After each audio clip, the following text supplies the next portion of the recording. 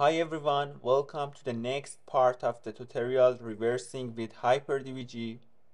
In the previous part, we see what exactly this debugger is, and we compare it with other debuggers like WinDbg. In this part, we're gonna see the basic concepts about this debugger and the concepts that you need to know before start using this debugger. After that, we start attaching to the HyperDbg to debug a system. Okay, in this session, we're gonna learn about basic concepts that are in the basic HyperDbg concepts like events, actions, different actions are a script, break, or custom code. We're gonna talk about conditions, different command formats in HyperDbg, and events format. We also see different subsystems of this debugger, and we're gonna learn about operation modes in HyperDbg like VMI mode, debugger mode, and transparent mode. At last, we start building HyperDbg, and we attach to HyperDbg in a local debugging area or in TCP or serial debugging. Okay, let's see these concepts. Everything in HyperDbg is an event. Like every incident that happens in your system is event. For example, breakpoint is an event.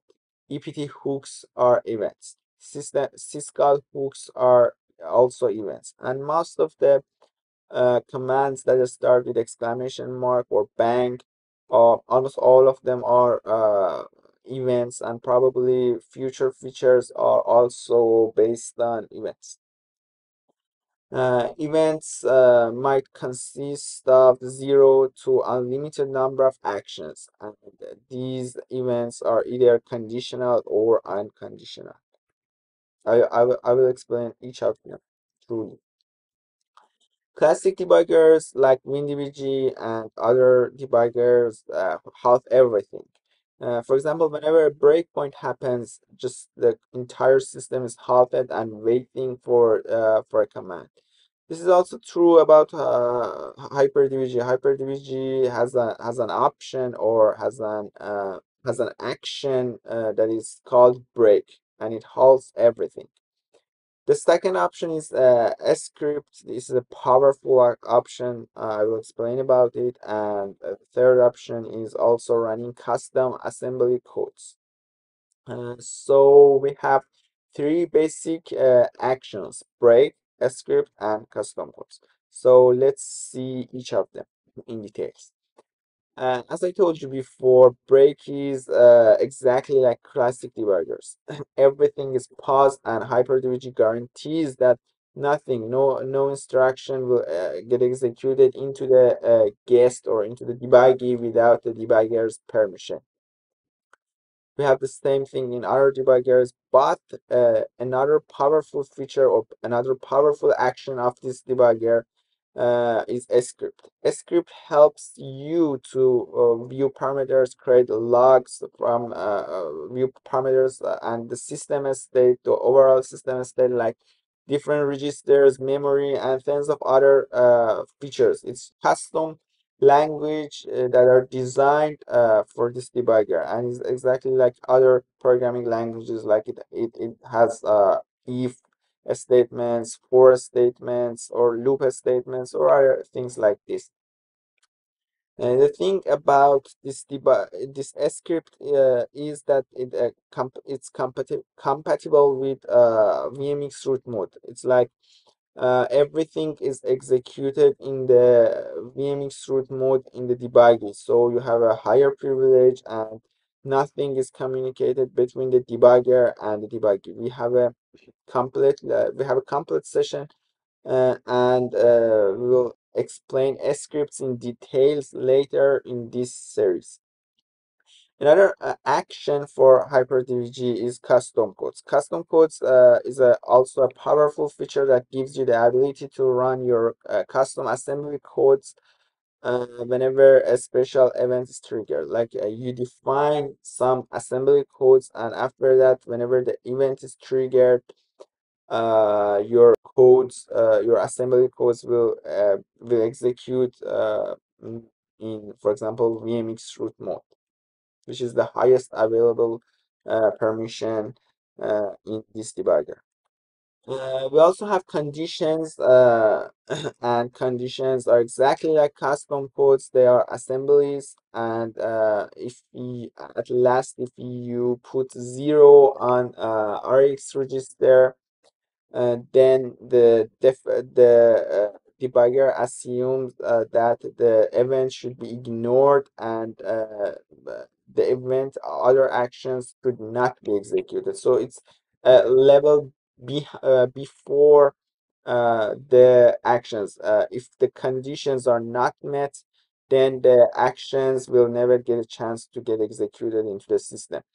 So, but if you return anything other than 0 in RX register, then the actions are performed. As I told you, we might have 0 or unlimited number of actions. Like it's like an event can have 2 scripts or 1 script, 1 custom code, and eventually break the system. I will explain it in details later. Also, if you're not really convenient with using custom code assemblies, you can also use the high-level script engine conditions like if, else, and else if to, for example, ignore an event or ignore a special action for an event or something like this. But in terms of performance, definitely the custom codes is better than running an script. In HyperDbg, we have three exactly like WinDbg. We borrowed the command format, the commands format from WinDbg because it makes it easier for users to adapt with this debugger. HyperDbg has three types of commands like WinDbg, and these commands are regular commands, meta commands, and extension commands. Regular commands, something that these commands won't start with anything, and it's like test, and they will apply in the debugging session. Most of them, this is not true about all of the commands. WinDbg also, it's not also true about WinDbg in all the aspects, but these mostly these regular commands apply to the debugging session. And some of them are controlling and getting information from the debugger or the debugging target. There's also a meta command. Meta commands are prefixed with a dot. These commands apply to the debugger itself. It's not applying into the debugger, but it applies to the debugger. And yeah, it's simple, controlling the debugger itself. Another important commands are extension commands. Almost all of the events, not all of them, but a good portion of them start with exclamation mark, and most of the events are from these types of commands. Events, all of the events in HyperDbg follow the same rule or the same syntax for the way that you can write it. As I told you, events are extension commands, and event have some parameters that are the same for all of them. These parameters are like PID or the process ID that it, specifies process ID that this event should only be triggered in the case of that process ID. We also can specify core or the core ID or which core is responsible whenever the event happens on which core the event should be triggered. It's also some it applies some conditions.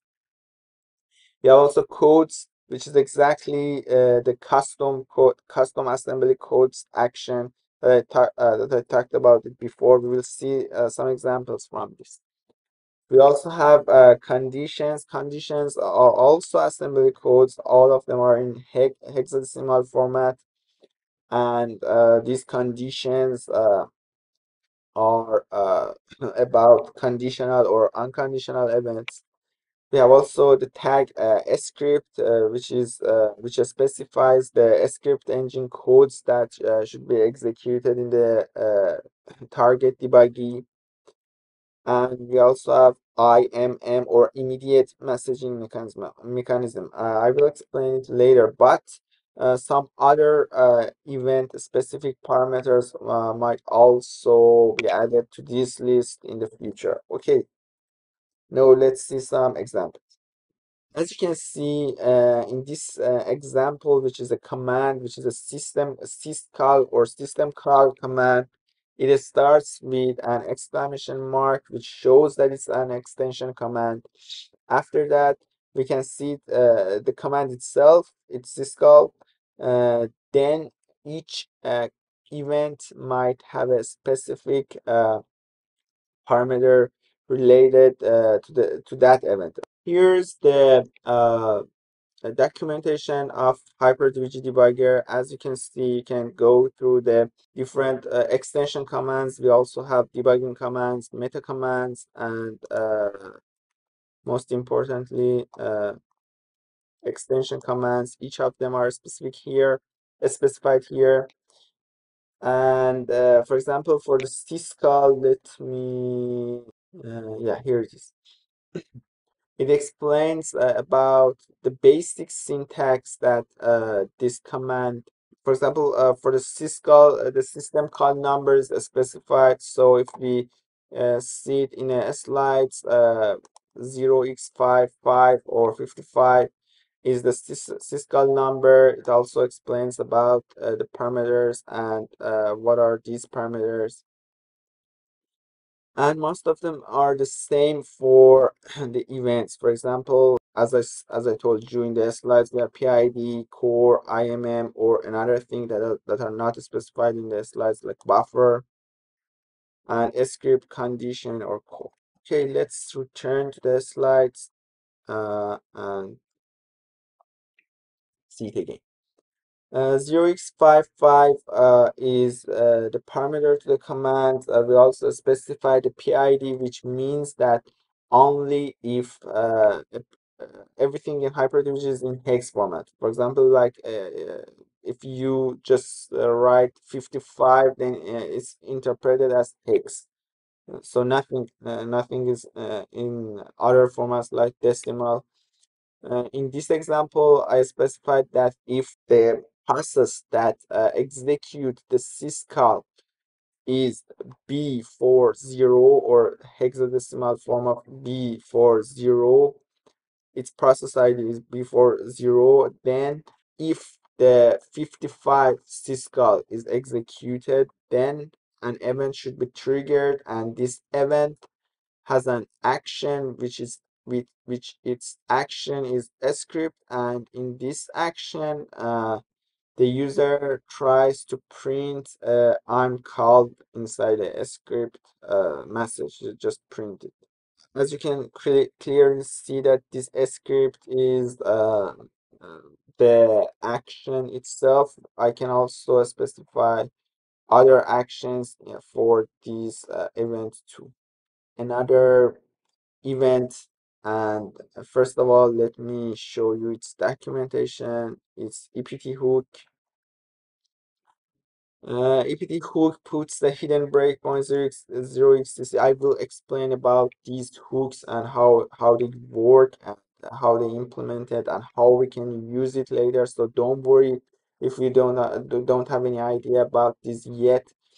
And I will explain it through later. But for now, that we want to just see that the first parameter specifies the address where we want to put put the hook or the ept hook. So it's a virtual address, and exactly like WinDbg, we specify the command itself. It's an extension command, so it starts with an exclamation mark. After that, I specify a parameter, which is the address, the virtual address of where I want to hook, which is ntx allocate pull with tag. It's the name of a function in Windows kernel. NT bank or NT exclamation mark means that it comes from NT module, and the function name is x allocate pull with tag. You definitely are familiar with this, but for those who are not familiar, probably might be not familiar, I will explain. Another thing is core. I specified that only on the second core, or the if this EPT hook happens on the second core, then we should start checking for the conditions. And the condition itself is assembly code.